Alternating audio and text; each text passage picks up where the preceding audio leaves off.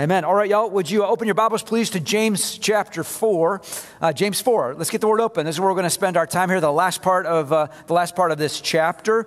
James 4. We took a little 3-week break here from walking through this book of James. We did a little Easter focus, and so now we're back. We're back to it, and so we're going to pick it up right where we left off in James chapter 4. All right, y'all, listen. So here's the question that we all face in our text today. All right, this is what we're hit with here. So look, in the process of planning my life, in the process of planning your life, the choices that I make, right, prioritizing my goals and like doing what's important to me, and all of that, here's the question, is do I consider God's will? Or is all of this just sort of my agenda? Does my life basically just consist of me doing what I want to do, making, my decisions and my plans, and really just sort of hoping that God's along for the ride, right? Hoping that God is on board, hoping that God will bless, my choices, my priorities, and my plans. Considering God's word and God's will, like seeking it out and following God's will for your life, for my life, like it may not seem like such a big deal to you, but there are great consequences for us, like for planning and living and shaping our lives apart from God, apart from Him. Like this is James' focus for us in chapter 4, verse 13 through 17. All right, bottom line. All right, we're dealing with a warning passage here today. All right, this is a warning passage, a warning about planning and living your life sort of with God as just an afterthought. Right? Planning and living your life with sort of God on the sidelines. God's over there as a mascot, or God's over there like a good luck charm for me. Okay? And as usual, James is just abundantly practical for us, right? He hits us just right where we live and breathe. Because here's the deal, like we're busy, right? We got a lot going on. We do. We have commitments and we have pressures, right? We have things to do. We are being pushed and pulled like in so many different directions all the time. We got our work pressures on us. We're trying to make money. We're trying to pay bills. We have relationships that we're working through. Like we have friends and coworkers, maybe a romantic relationship that you're in, or maybe a marriage, right? And then add kids to the mix, right? Throw kids in there, their needs, their health, right? Their schedules, their sports and activities, all that. And we feel the pull, don't we? Like, what am I going to do in this situation? What am I going to do in that situation? What am I going to decide about this or that?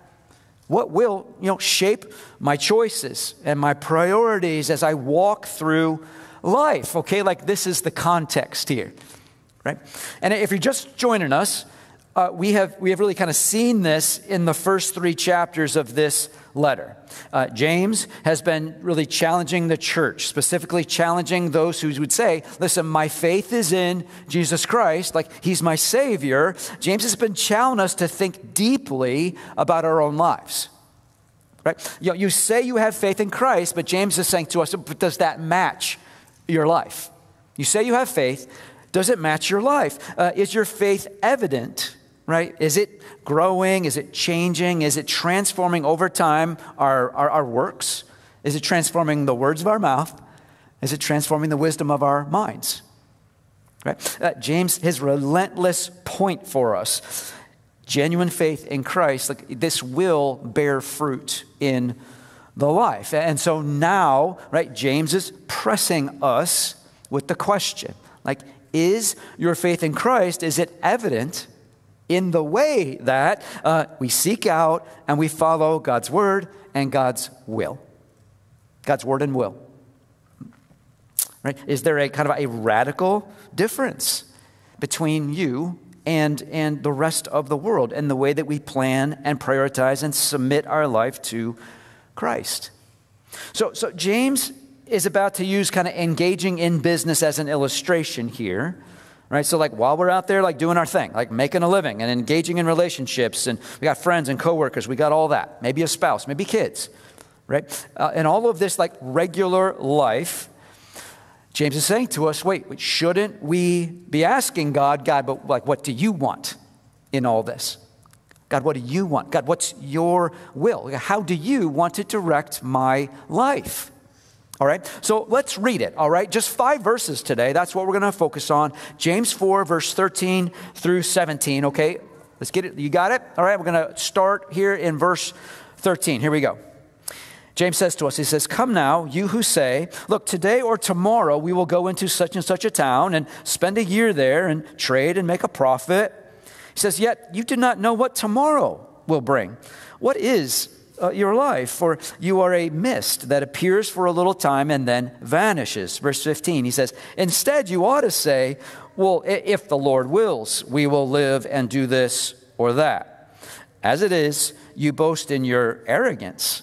All such boasting is evil." Verse 17, "So whoever knows the right thing to do and fails to do it, for him it is sin."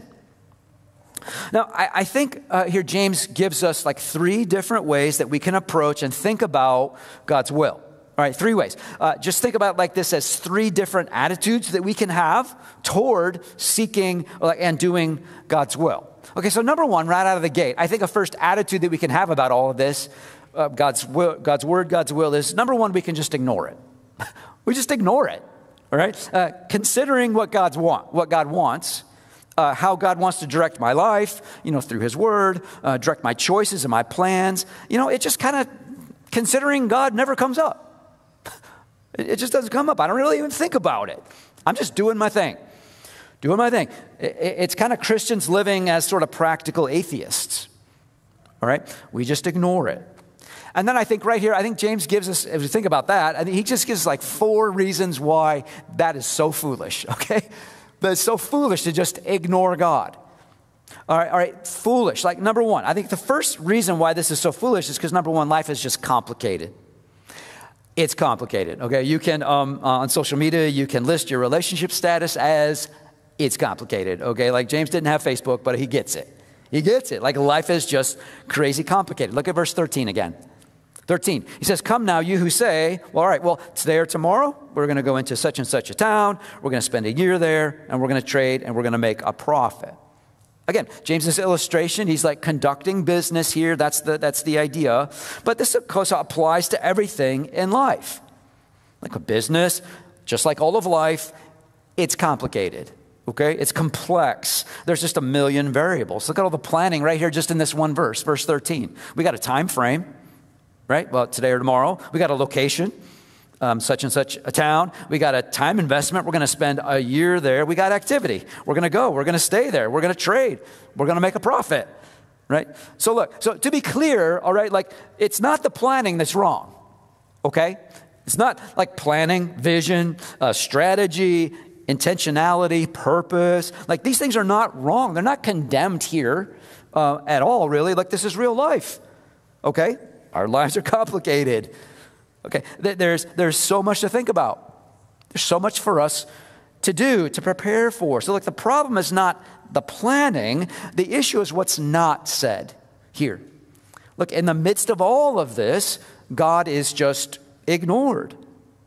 Okay, we're talking about the creator, right? The designer, the one who knows, the one who is just never, ever overwhelmed.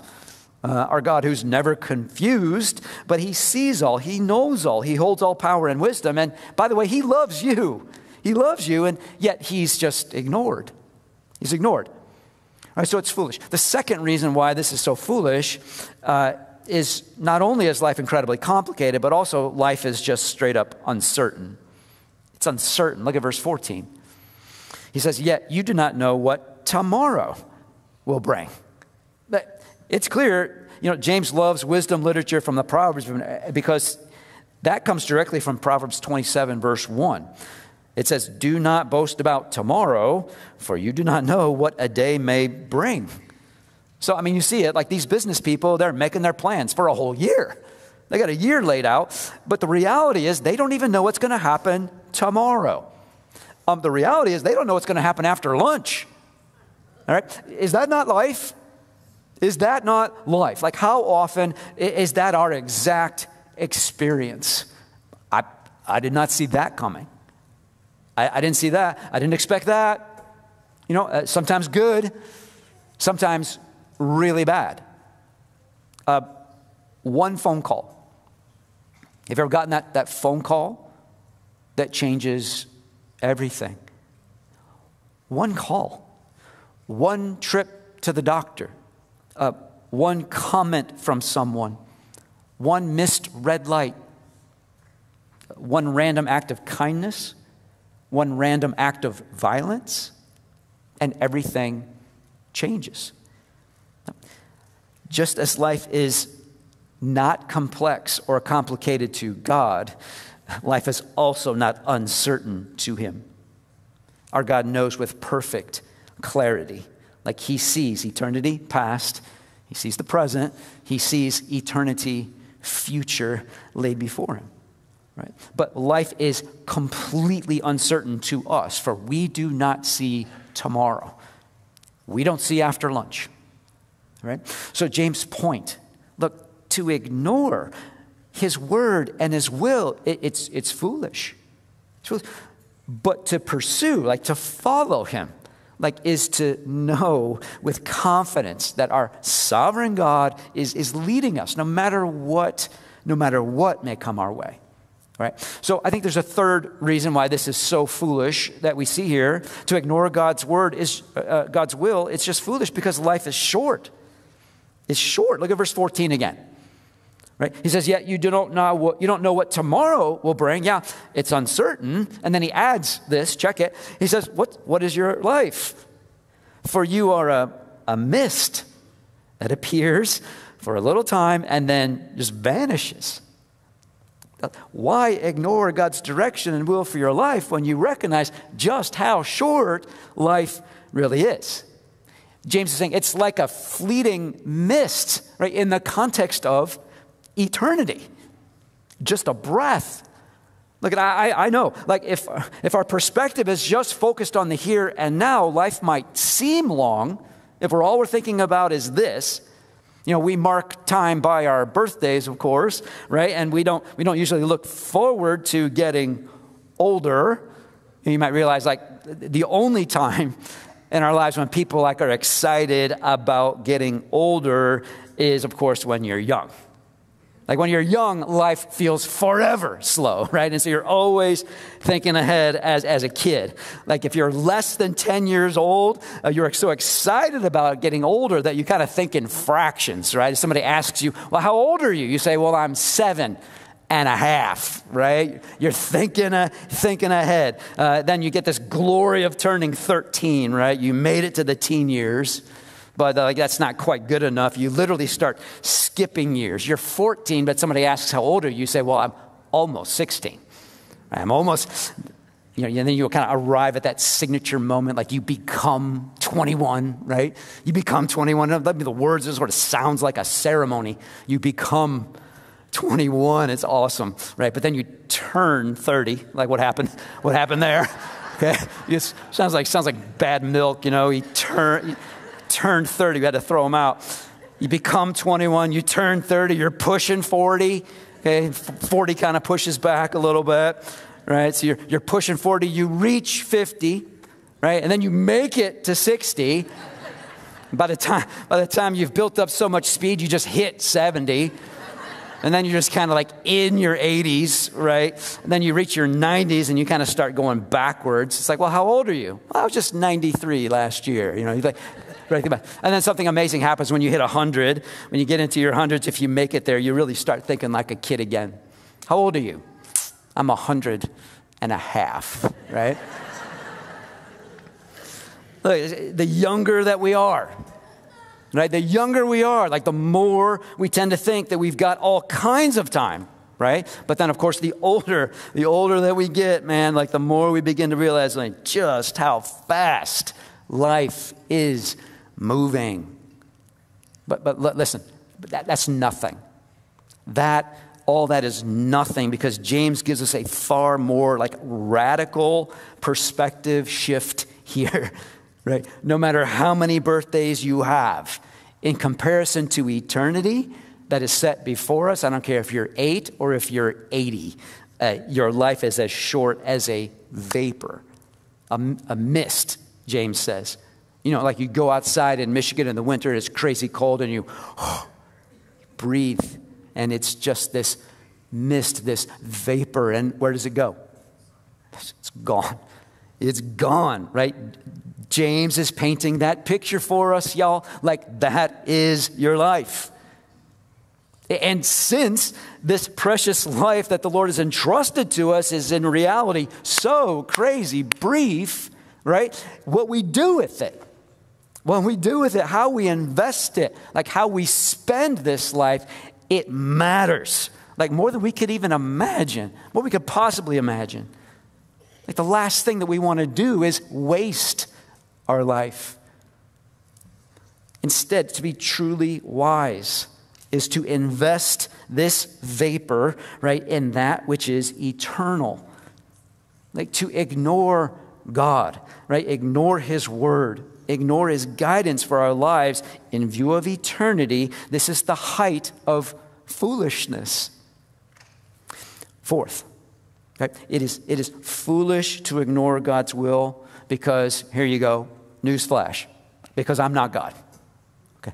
Guess what? Neither are you, right? You're not God. Verse 16 says, as it is, you boast in your arrogance. All such boasting is evil.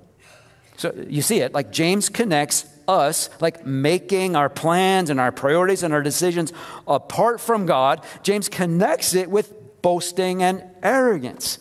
And he calls it what it is. He says it's evil. It's sin. Why? Because it is the height of arrogance to say to God, hey, I have no need of you. I actually know better than you, God. I'm not interested in you or your word or your will or your ways. James writes that as it is, you boast in your arrogance. Hey, look what I've done. Look what I've done. Look what I've accomplished. Check out my mad skills. Look at me. It's like Liam Neeson in the movie Taken. I have a very particular set of skills, right? Skills I've acquired over a very long career.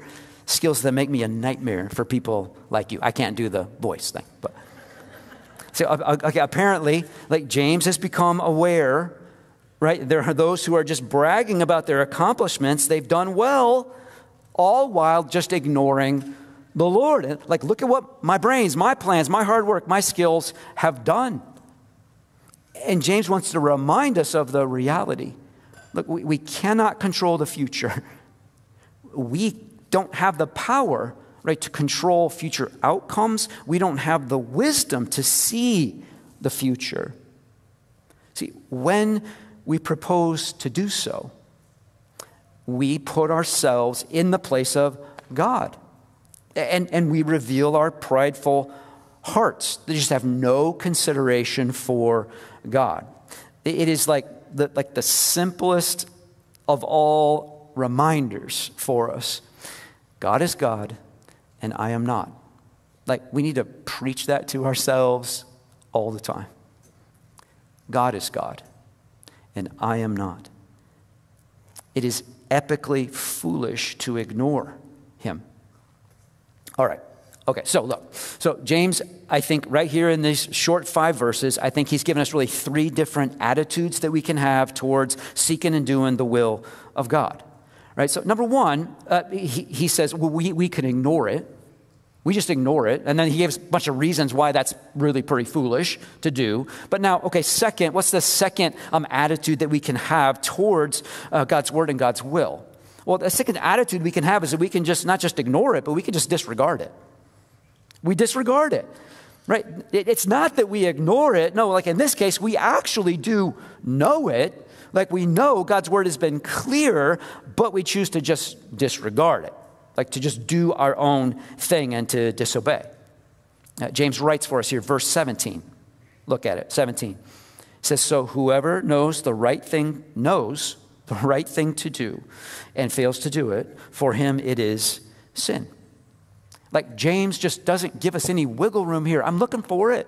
Like, where's the wiggle room? He says, whoever knows the right thing to do and fails to do it, for him it is sin. Like we kind of normally think about sin in terms of sins of commission. What I mean by that is like doing what God specifically said don't do. Like God says don't lie, but I lie. God says don't covet, right? But we covet, right? We often think sin is just simply just like doing bad things, but there's also these sins of omission. And I think that's what James is referring to here. Sins of omission, that is to just disregard what God has clearly said to do. Like I know the right thing to do because God has revealed his will. He's revealed his word, but then I just fail to do it. I'm like, no, thanks. I'd rather not, God. Right? James says to us, let's don't be confused. He says it's sin. So for example, like from our context right here, right? We have the command like to seek the Lord's will in all of our plans, right? And to follow it.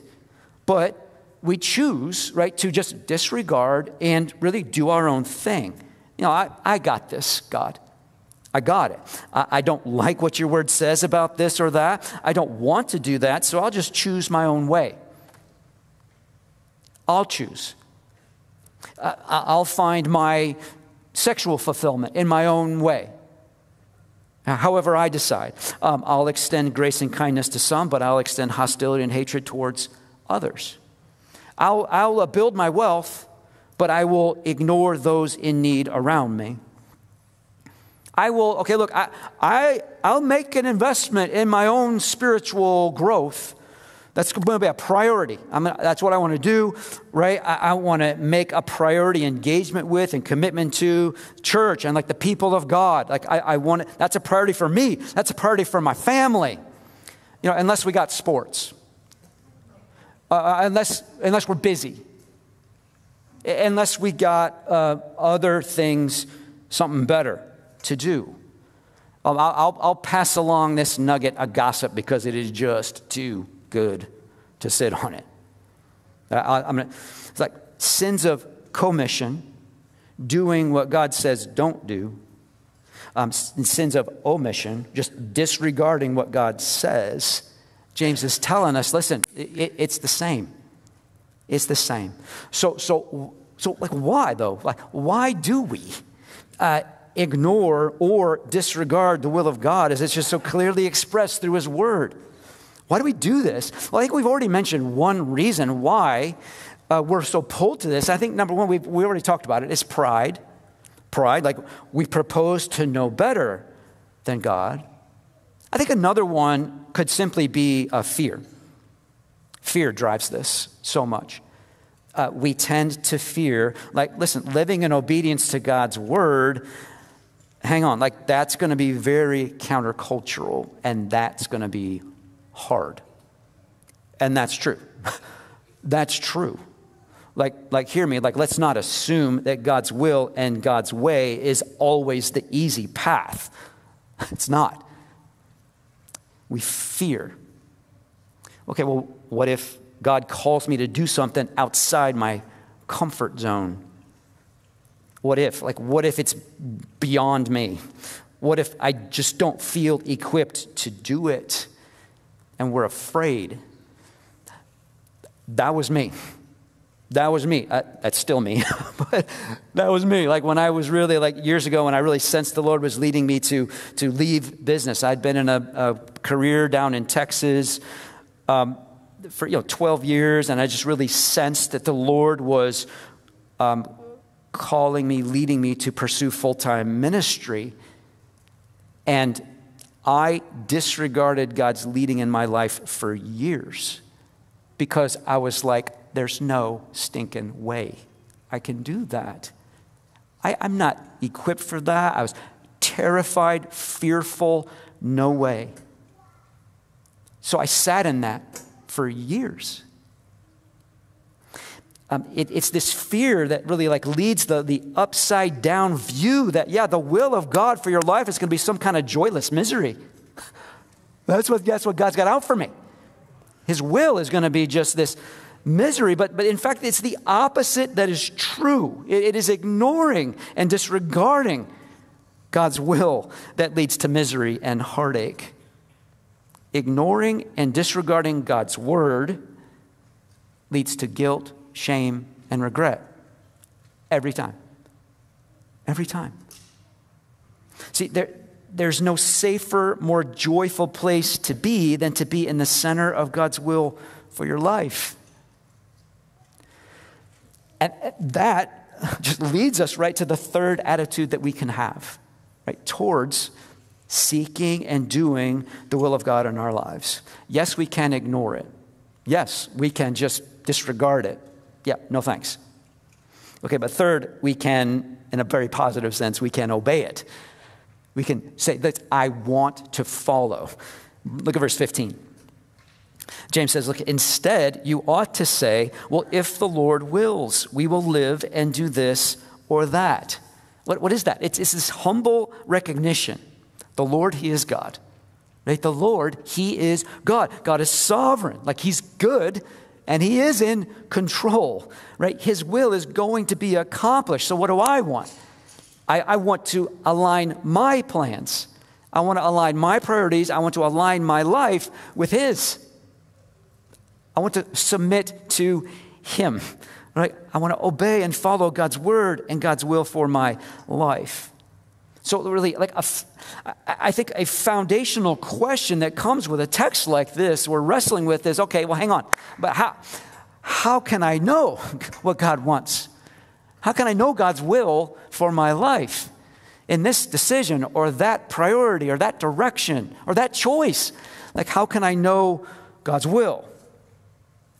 Well, it's a great question. Like, how is this really practically lived out?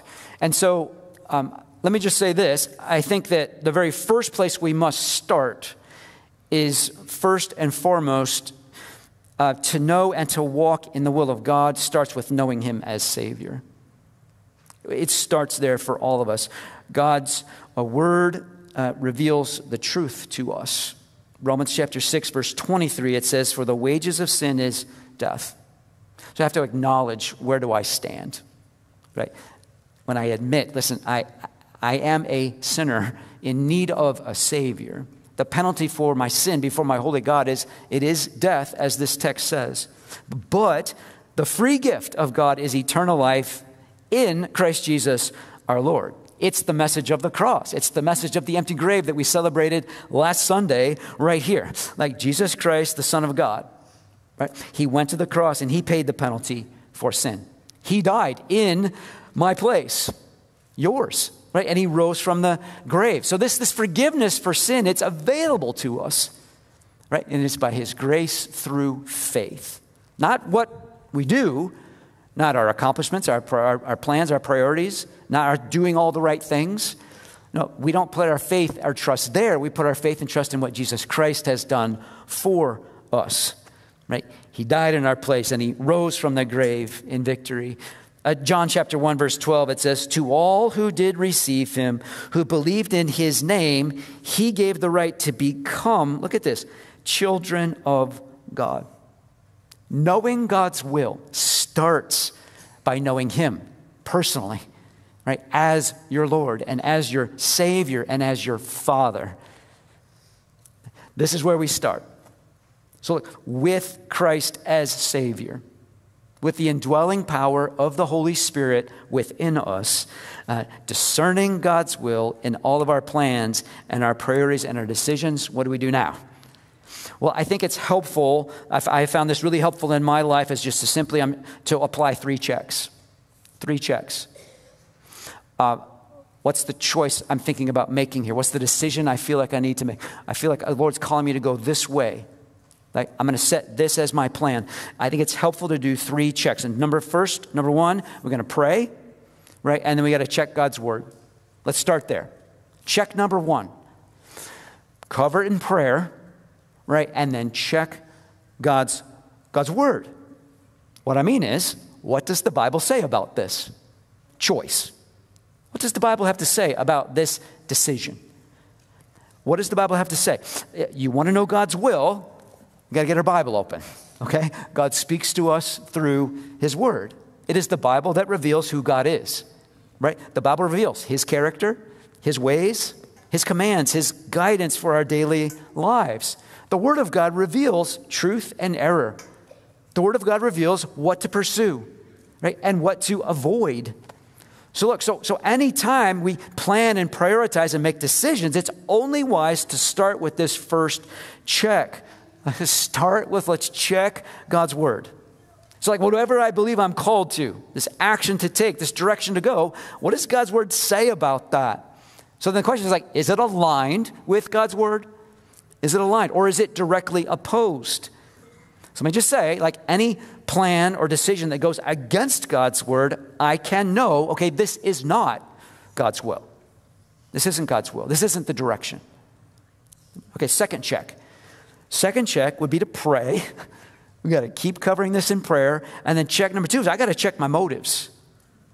I got to check me, right? What I believe I'm supposed to do. Perhaps it's not counter to God's Word. It's not counter to it, but I got to check my own heart.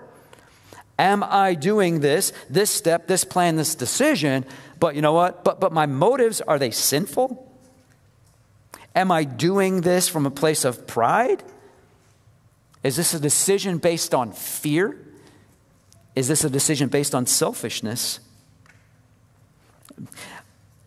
A good thing done with selfish motives, look, I can know this is not God's will, at least not now, not until I get my heart and my mind aligned with God's heart. Okay, so third check, we're going to pray, cover it in prayer, right? And then check with the people of God. In other words, seek wise counsel from others whose faith is in Christ, others who you trust, right? Who will seek the Lord's will and wisdom and guidance with you. You say, all right, hey, look, here's what I'm thinking. Okay? I think the Lord may be leading me to do this, or the Lord might be leading me to do that. What do you think? I want to ask you, what do you think? Look, I need you in my life. Right? We need one another. I need my Christian brothers and sisters because here's the thing, I can be blind. I can be really blind. I may not see clearly because we all have blind spots, don't we? So ask. Do you see this aligned with God's Word? What are you seeing here? Can you check my motives? Right? What do you think about my heart in this thing? Will you love me enough to speak into my life? Will you pray with me about this? Okay? So we need one another. So we're going to pray, and we got to check God's Word. We got to pray. I got to check my motives. And third, we got to pray, and I got to seek wise counsel. Right? Then once we've done those 3 checks, what's next? Well, last, after those checks are complete, what are we going to do? We're going to pray. We're always praying, right? We're going to pray, and we are going to step out in faith. Pray and take a step. Take a step. All the while, my posture before the Lord is like this. Not like this. I'm doing it, right? I'm going to hold a posture like this before the Lord. Lord, I'm asking you as I take this step here, God, I'm asking you to lead me. I'm asking you to direct me. Okay? Please do it. Right? The most important thing for me, Lord, is that you guide me. So if you need to close a door, Lord, please close it. If you need to open up a door, God, please open it.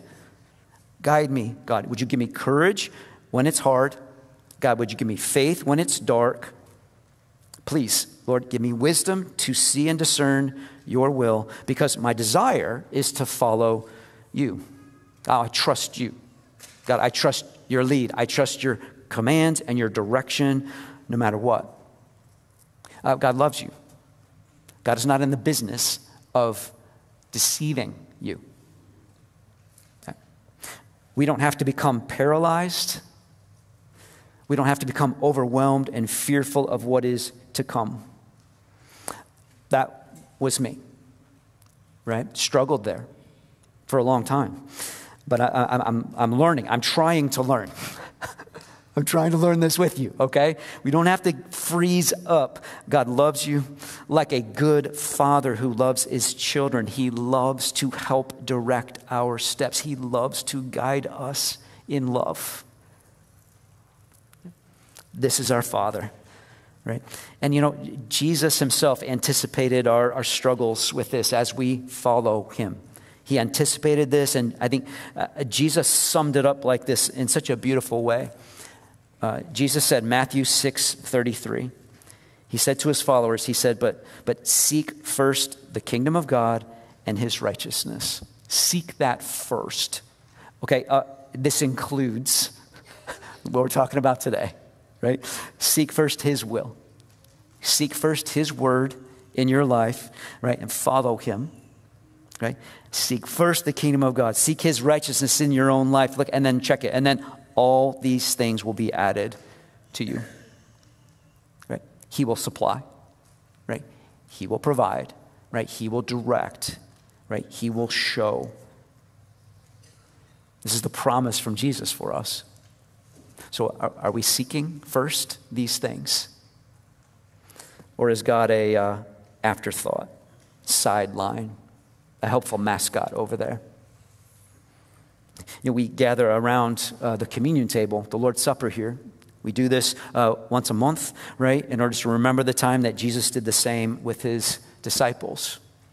Think about that moment in the upper room, Jesus with his disciples. These were men who were about to step into God's will for their lives, and it was not going to be easy for them. Right, they're about to step right into God's will for them. Jesus told them around that Last Supper what he was about to do. Right? They struggled to understand, to grasp, right, his coming death and the resurrection from the grave. Right? But Jesus promised in that upper room for those disciples, he said, I will be with you. He promised, and listen, as you follow my word, as you follow my will, Jesus promised them, I'm going to be with you. He took the bread and the cup and he made a new covenant with them, with us. See, we come around this table, the bread and the cup, because it's the gospel in pictures for us. See, the bread represents the body of Christ. God did something that he had never done before. The Son of God, he left heaven and he took on flesh. Jesus was fully God and he was fully man, and he came for a purpose. You see, the cup then represents the blood of Christ that was shed for us.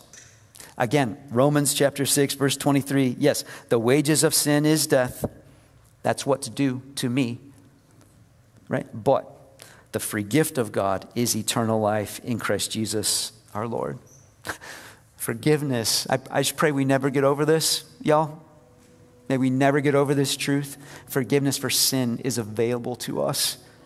Right? It is by God's great grace through faith. Again, not in us, but in what our Savior Jesus Christ has done for us. So listen, if you've placed your faith in Jesus as your Savior, you've admitted your sin and your need of him, and you turn to Jesus Christ, say, Jesus, you are my hope. You are my living hope. Like, you are my answer for my sin debt. You paid the price for me.